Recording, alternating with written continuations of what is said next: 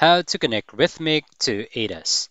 So in this video, I'll be showing you how to connect Rithmic to ATAS via our Trader Pro. In order to connect Rithmic via our Trader Pro, you need to download and install the program from Rithmic website. Now, after the installation, you need to follow these steps. First, you want to log in to our Trader Pro and enable Allow Plugins on and Aggregated Quotes on.